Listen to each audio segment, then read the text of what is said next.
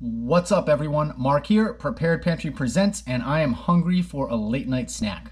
In Rhode Island, nothing is more ubiquitous in the land of after-hour street eats than the New York system Hot Wiener.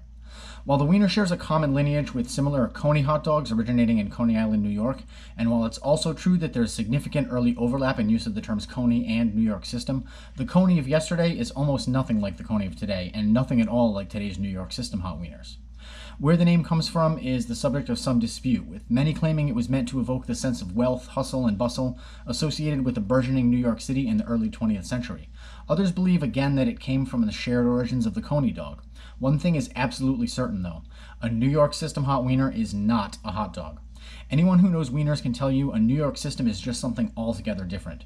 Traditionally, the individual links of beef, veal, and pork are hand cut from a continuous rope.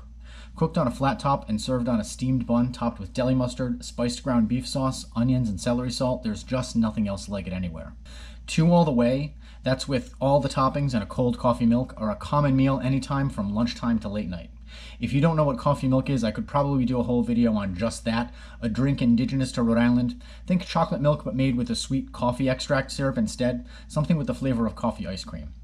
The original New York system hot wiener is also a matter of some debate. Many claim to be the original, but the same style of wiener was sold in a number of Providence diners at the time, most typically those run by immigrants of Greek origin via New York, another possible clue into the origins of the name. The original or not, Olneyville, New York system in Providence is the pinnacle of hot wiener perfection, and their customers can tell you that without the restaurant even having to mention it. The folks at Olneyville have been doing it the old-fashioned way since the owner's family, still operating the restaurant to this day, moved to Rhode Island after having recently immigrated from Greece and set up shop in Providence in the 1930s. Decades, and I'm sure millions of wieners later, they're still going strong with their locations in Providence's historic Olneyville neighborhood and on Reservoir Avenue in Cranston. Even amid the pandemic and with social distancing, the takeout windows at Olneyville, New York system seem as busy as ever.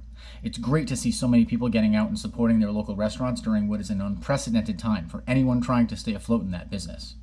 Continue to support your favorite local restaurants by ordering often, tipping generously, and buying gift cards. I hope you'll join me for two all the way from Olneyville, New York system tonight. If you live in Rhode Island, you can even find the spice blend to make the meat sauce at home, prepackaged in many local supermarkets. And if you live out of state, there are ways to order it, and I've included the links in the description below, along with information for both of Olneyville's locations so you can order if you're interested and local. If you've enjoyed today's video, then please give it a thumbs up and don't forget to subscribe for new videos every week. Just click the red button below the video and don't forget to hit the bell icon to get a notification whenever I have a new one out. Tell me in the comments below how you like your wieners, or if you're not from Rhode Island, hot dogs, and let me know what recipes and topics you'd like to see me cover in future videos. Thanks again for watching, and I'll see you next time.